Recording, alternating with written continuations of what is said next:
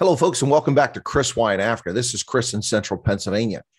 South Africa's ruling ANC's racist policies have been exposed once again, this time by a decision from the Supreme Court of Appeal, which today found that it was unlawful for South Africa's tourism minister in April of 2020 to use race as the basis for relief from the hastily assembled Tourism Relief Fund. Now, the Tourism Relief Fund was set up to help tourism businesses survive this black swan event, or at least what we thought at the time was a black swan event. We didn't know that the tyranny of state oppression would continue for nearly 2 years, or perhaps into perpetuity after it began. But at the time, it was a black swan event. And the tourism minister established rules that only black South Africans in the tourism industry could get money from this fund. Now, let's be honest, the amount of money wasn't very much, just a little over $3,000, 50,000 Rand.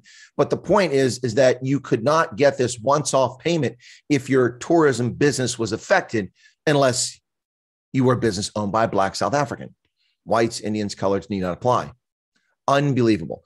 This occurred in April of 2020, and here we are a year and a half later, and we have a judgment which exposes the race hustling and racism of the ruling African National Congress, which has great disdain for a significant portion of its country's population.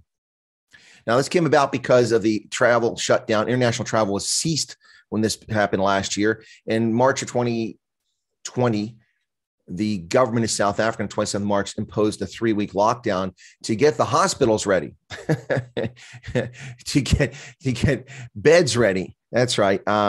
Yeah, they still haven't got them ready. In fact, have fewer hospital beds today than they did then, courtesy of a fire at the Charlotte Mackenzie Hospital and another fire located in Northern Cape, as well as pervasive corruption in contracts that were supposed to make intensive care beds available, and the money just disappeared.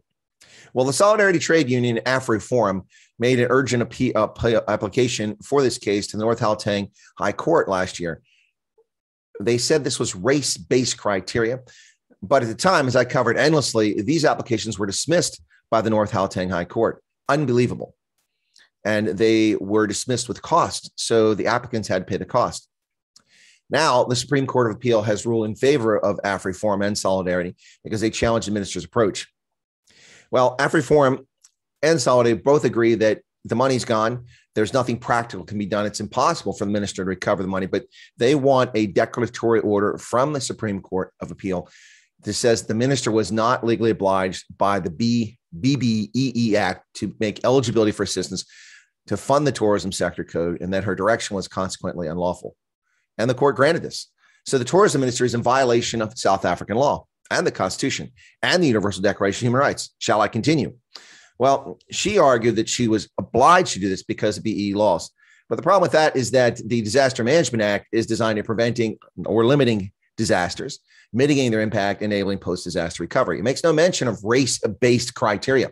That is something in the race law, the racist BEE law, that is set up to ensure the suffering of minorities in South Africa at the expense of people based solely on their skin color. Well, once again, ladies and gentlemen, in a shocking development, the Supreme Court of Appeal did the right thing here. Has the rule of law returned to South Africa? It's a good question. One has to begin to wonder. With some of the decisions handed down recently by the Constitutional Court, the apex court in the land, despite a fumbled, idiotic, nonsensical appeal by the so-called Independent Electoral Commission to have elections delayed using junk science or no science, claiming that the next wave was upon us. That failed. The Concord said you must hold the election according to the Constitution, which is what the Constitution says. You don't have to be a constitutional advocate or judge or attorney to understand what the Constitution says. The election must be held 5 years and 3 months from the date the council is set. And it's as simple as that. November 1st is the last opportunity. That's the date the government is set for the election. Now, this ruling was critically important. We've also just seen the Constitutional Court reject the litigious skullduggery of former President Jacob Zuma in seeking that court to reverse this decision to convict him of contempt of court. It's amazing to see the rule of law prevail. How long will it work?